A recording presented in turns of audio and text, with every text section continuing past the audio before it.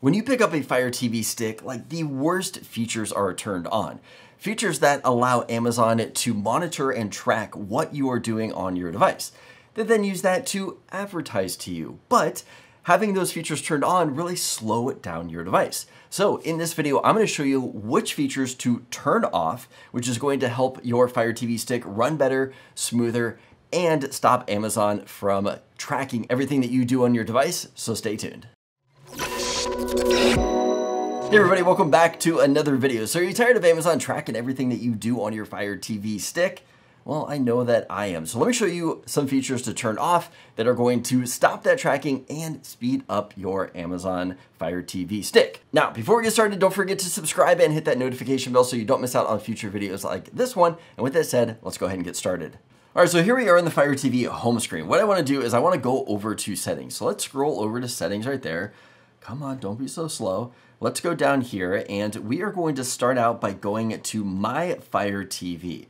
I'm going to click on About and I'm going to go down to Check for Updates. So it's going to check for updates, make sure that everything is up to date. That way you have all of the features turned on or whatever that we are going to be setting up right now. Okay, so we're going to go ahead and back out of here. Next up at the very bottom here, reset to factory default. So in case this worst possible scenario, something is wrong with your Fire TV stick, you can always go here to reset it back to factory settings. Okay, so let's back out of here. We are now gonna jump over to preferences. So click on preferences, down below that, privacy settings.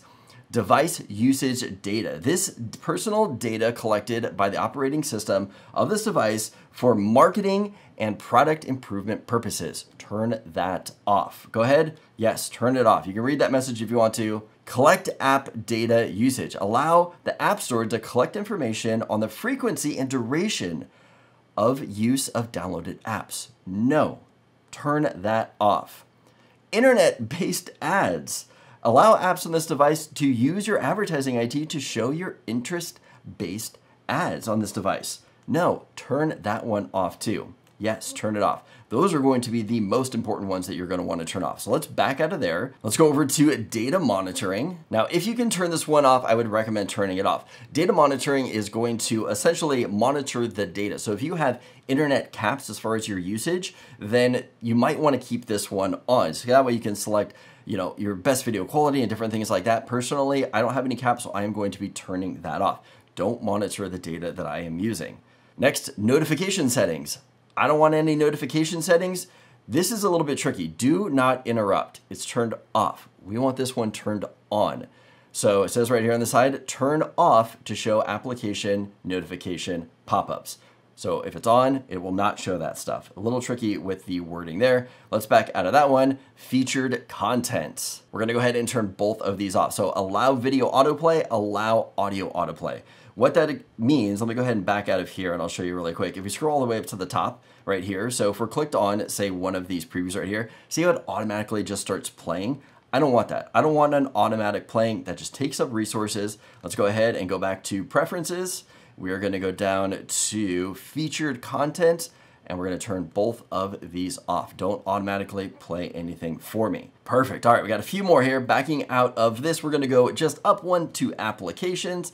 Let's click on applications here.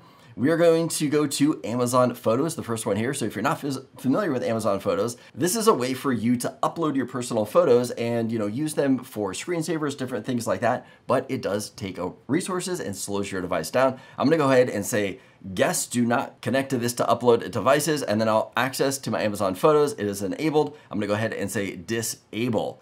Disable photos, perfect. Whoops. Disable right there, perfect. So that is turned off too. Okay, next thing that I want to go to is we're going to go to the App Store. We just have a few more things here. Automatic updates, I like to turn mine off. I don't want it to automatically update unless I want to run the updates. It's the worst thing when you want to watch something and it all of a sudden just automatically tries to update on you.